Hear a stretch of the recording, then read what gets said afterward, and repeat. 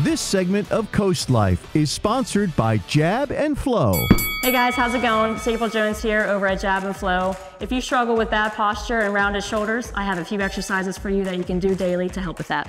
So the first exercise, if you have a foam roller at home, what you want to do, you want to take your wrist, you want to put them right on the foam roller about shoulder width apart. You're going to keep your thumbs up and you're going to roll out while extending through your arms to allow that thoracic spine, that upper back to extend. A lot of us stay in flexion throughout the day, so this is a great exercise to extend that upper back.